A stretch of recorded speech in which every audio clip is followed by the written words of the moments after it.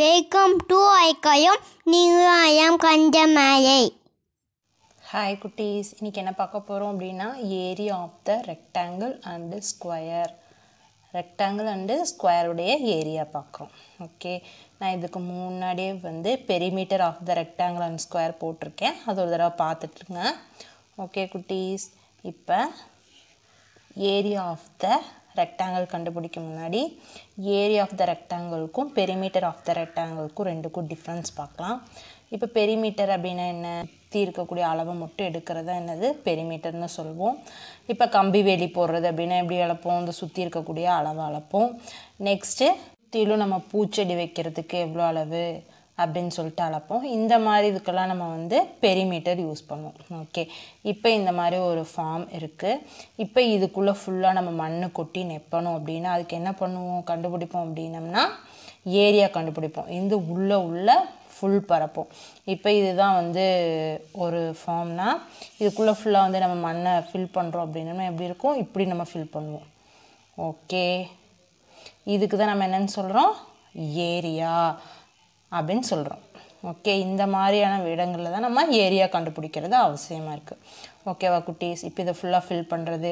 இப்போ வீட்டுக்கு ஃபுல்லாக ஜன்னல் இருக்குது. ஜன்னலில் இது மாதிரி மூடி கொசுவலை அடிக்கிறோம். இப்போ கொசுவலை அடிக்கிறதுக்கு எவ்வளோ கிளாத் அந்த நெட்டு தேவை அப்படிங்கிறத எப்படி கண்டுபிடிப்போம்? ஏரியா கண்டுபிடிச்சி தான் கண்டுபிடிக்கணும். ஓகே, இப்போ இது மாதிரி ஒரு ஃபார்மில் மண் கொட்டுறது அப்படிங்கிறதுக்கும் இந்த மாதிரி ஏரியா கண்டுபிடிச்சி தான் கண்டுபிடிப்போம். இந்த மாதிரி உள்ள பரப்பை நம்ம தான் சொல்வோம் ஏரியா அப்படின்னு சொல்லுவோம். இந்த சுற்றி இருக்கு இல்லையா, இதை தான் நம்ம என்னென்னு சொல்கிறோம்? பெரிமீட்டர். ஓகே குட்டீஸ், இப்போ இது ரெண்டுக்கும் உங்களுக்கு டிஃப்ரென்ஸ் தெரிஞ்சது இல்லையா? பெரிமீட்டர் அப்படின்னு இந்த சுற்றி கொடுக்கக்கூடிய அளவுகளை ஆட் பண்ணி நம்ம பெரிமீட்டர் கண்டுபிடிச்சிட்டோம். ஓகே, இப்போ ஏரியா எப்படி கண்டுபிடிப்போம்? இப்போ ஒரு சைடோட லென்த் இருக்குது. இப்போ இங்கே வந்து எவ்வளோ இருக்குது? இது மாதிரி சென்டிமீட்டரில் அளந்துக்கலாம். பெரிய ஏரியானா மீட்டரில் அளப்போம். இது மாதிரி அளந்துக்குவோம் இல்லையா? இது 8 சென்டிமீட்டர் வருது. இது வந்து 4 சென்டிமீட்டர் வருது. ஓகே, இப்போ 8 சென்டிமீட்டர் 4 சென்டிமீட்டர்னு வருது இந்த ரெக்டாங்கிளில். இது உள்ளே நம்ம ஃபுல்லாக ஃபில் பண்ணணும் அப்படின்னா நம்ம இதை எப்படி வந்து ஏரியா வந்து ஃபைண்ட் அவுட் பண்ணுவோம் அப்படின்னா ஒரு 1 சென்டிமீட்டர் ஸ்கொயராக வந்து பிரித்து ஃபுல்லாக கவுண்ட் பண்ணோம் அப்படின்னம்னா நமக்கு இந்த ரெக்டாங்கிளுடைய ஏரியா கிடச்சிரும். எப்படின்னா இப்போ 8 சென்டிமீட்டர் இருக்கு இல்லையா? அப்போ இது எவ்வளோ பாக்ஸஸாக பிரிக்க முடியும்? 1 சென்டிமீட்டராக 8 பாக்ஸஸாக நம்ம பிரிக்க முடியும். இப்போ பிரிக்கலாமா? இப்போ நம்ம ஏரியா கண்டுபிடிக்க 1 சென்டிமீட்டர். இப்போ நம்ம வந்து மீட்டராக இருந்தால் மீட்டரில் அளக்கணும். 1 ஸ்கொயர் மீட்டராக. இப்போ நம்ம வந்து இது சென்டிமீட்டரில் இருக்கு இல்லையா? ஸோ ஒரு 1 சென்டிமீட்டர் உள்ள ஒரு ஸ்கொயராக நம்ம வந்து ஃபார்ம் பண்ணிக்கிறோம்.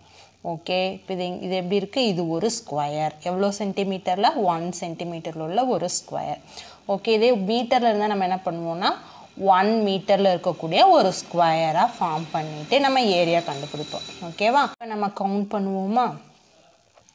இப்போ நம்மக்கிட்ட இங்கே எத்தனை ரோ இருக்குது? 1 2 3 4 ரோ இருக்குது. காலம்னு பார்த்தா 1 2 3 4 5 6 7 8 காலம் 4 ரோ இருக்குது.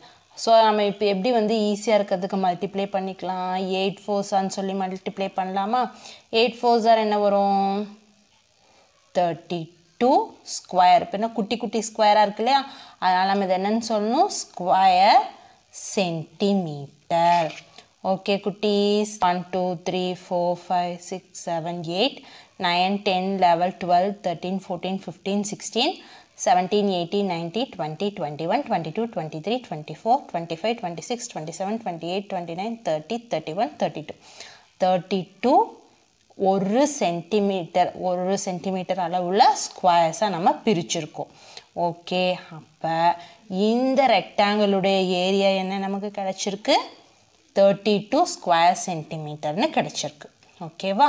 32 ஸ்கொயர் சென்டிமீட்டர்ஸாக நம்ம பிரிச்சிருக்கோம் இந்த ஏரியாவை. ஓகே குட்டீஸ், இப்போ எப்படி நமக்கு ஏரியா கண்டுபிடிக்கிறதுன்னு தெரிஞ்சுதா? இங்கே சென்டிமீட்டர் இருந்தால் சென்டிமீட்டர், மீட்டர் இருந்தால் மீட்டர், கிலோமீட்டர் இருந்தாலும் கிலோமீட்டர். ஓகே, இப்போ நம்ம எதை ரெண்டையும் மல்டிப்ளை பண்ணி நமக்கு இங்கே வந்து ஏரியா கண்டுபிடிச்சோம்? length. இந்த சைடு நம்ம என்னன்னு சொல்வோம் length. இந்த சைடு என்னன்னு சொல்வோம் breadth. length and breadth ரெண்டையும் மல்டிப்ளை பண்ணி நமக்கு என்ன கிடைச்சிருக்கு ஏரியா கிடைச்சிருக்கு இல்லையா? ஸோ ஏரியா கண்டுபிடிக்கிறதுக்கான ஃபார்முலா என்னது? Area of the rectangle equal to length into breadth. 8 into 4 equal to 32 square centimeter னு கிடைச்சது இல்லையா? 8 அப்படிங்கிறது என்னது length. 4 அப்படிங்கிறது என்னது breadth. ஓகே, இப்போ ஏரியா ஆஃப் த ட்ரையாங்கிளுக்கு என்ன ஃபார்முலா? length into breadth. நம்ம இது மாதிரி ஒவ்வொரு பெரிய மெஷரையும் வந்து ஒவ்வொரு ஸ்கொயர் சென்டிமீட்டர் நம்மளால் பிரிச்சுட்டு இருக்க முடியுமா? முடியாது இல்லையா? ஸோ ஈஸியாகிறதுக்காக வந்தது தான் என்னது ஃபார்முலாஸ். ஓகே குட்டீஸ், ஏரியா ஆஃப் த ரெக்டாங்கிள் என்னது லென்த் இன்ட்டு பிரெத். நெக்ஸ்ட் நம்ம area of the square கண்டுபிடிக்கிறதுக்கான formula பார்க்கலாமா? ஓகே, சேம் வந்து இப்போ நம்ம எப்படி ரெக்டாங்கிளுக்கு ஃபார்முலா கண்டுபிடிச்சோமோ அதே மாதிரி தான். இப்போ நம்ம இங்கே ஒரு ஸ்கொயர் வரைஞ்சி வச்சுருக்கோம். இந்த ஸ்கொயர் வந்து லென்த்து பார்த்தோம் அப்படின்னா 4 சென்டிமீட்டர். 4 சென்டிமீட்டர். 4 சைட்ஸும் எவ்வளோ அளவு இருக்குது? 4 சென்டிமீட்டர் 4 சென்டிமீட்டர் 4 சென்டிமீட்டர்னு இருக்குது. இப்போ நம்ம இதை என்ன பிரிக்க போகிறோம் அப்படின்னா 1 சென்டிமீட்டர் உள்ள ஒரு ஸ்கொயராக நம்ம பிரிக்க போகிறோம். ஓகே, இப்போ நம்ம இதை வந்து 1 சென்டிமீட்டர் உள்ள ஸ்கொயர்ஸாக பிரிச்சிட்டோம். பாருங்கள், இந்த ஸ்கொயருடைய 4 சைடும் எப்படி இருக்கும் அப்படின்னா 1 சென்டிமீட்டர் லென்த் இருக்கும். ஓகே, 1 சென்டிமீட்டர் உள்ள ஒரு குட்டி குட்டி ஸ்கொயர்ஸாக நம்ம பிரிச்சிட்டோம். இப்போ இந்த இடத்துல எவ்வளோ இருக்குது? ரோஸ் எத்தனை ரோ இருக்குது பார்க்கலாமா? ஃபஸ்ட்டு 1 2 3 4 ரோஸ் இருக்குது. காலம் 1 2 3 4 காலம்ஸ் இருக்குது. அப்போ இப்போ இதில் எத்தனை ஸ்கொயர்ஸ் இருக்கும் அப்படிங்கிறத எப்படி கண்டுபிடிக்கலாம்? 4 4s என்னன்னு பார்த்தா தெரிஞ்சிடும். 4 4s என்ன வரும்? 16 ஸ்கொயர் சென்டிமீட்டர். 16 ஸ்கொயர்ஸ் இருக்குது. என்ன லென்த்தில்? சென்டிமீட்டரில் இருக்குல்ல அளவு. ஸோ ரைட் பண்ணிட்டோம். ஓகே, இப்போ நீங்கள் தனியாக கவுண்ட் பண்ணி பாருங்கள். 1 2 3 4 5 6 7 8 9 10 11 12 13 14 15 16 ஸ்கொயர்ஸ் இருக்கு இல்லையா? ஓகே, சேம் இதுக்கும் அதே மாதிரி தான் ஃபார்முலா. இந்த ரெண்டு லென்த்து ரெண்டையும் மல்டிப்ளை பண்ணியிருக்கோம் இல்லையா? ஸோ இந்த ரெண்டு லென்த்தையும் மல்டிப்ளை பண்ணி நமக்கு கிடைக்கிறதா என்னது 16 அப்படின்ற ஏரியா. இப்போ நம்ம the area of the ஸ்கொயருக்கான formula பார்க்கலாம். 4 into 4னு எதை மல்டிப்ளை பண்ணும்? லென்த் ஆஃப் ஒன் சைடு, இது லென்த் ஆஃப் ஒன் சைடு. 4 சைட்ஸுமே எப்படி இருக்கும்? ஸ்கொயருக்கு ஈக்குவலாக இருக்கும் தானே? ஸோ லென்த் ஆஃப் அந்த சைடை வந்து 2 times நம்ம மல்டிப்ளை பண்ணோம் அப்படின்னோம்னா நமக்கு ஏரியா கிடச்சிடும். ஓகே,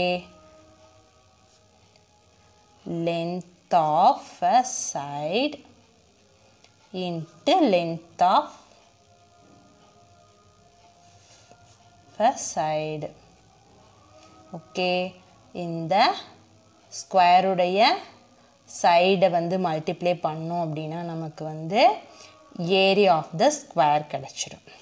ஓகே குட்டீஸ், இன்றைக்கி நம்ம எப்படி வந்து area of the rectangle, area of the square ரெண்டுக்கும் ஃபார்முலா கண்டுபிடிச்சோன்னு உங்களுக்கு புரிஞ்சுது இல்லையா? புரிஞ்சிச்சுன்னு நினைக்கிறேன். புரிஞ்சால் லைக் பண்ணிக்கோங்க, சப்ஸ்கிரைப் பண்ணிக்கோங்க. ஏதாவது டவுட்னா கமெண்ட்டில் கேளுங்க, கண்டிப்பாக கிளியர் பண்ணுவேன். ஓகே குட்டீஸ், பை பை, தேங்க்யூ.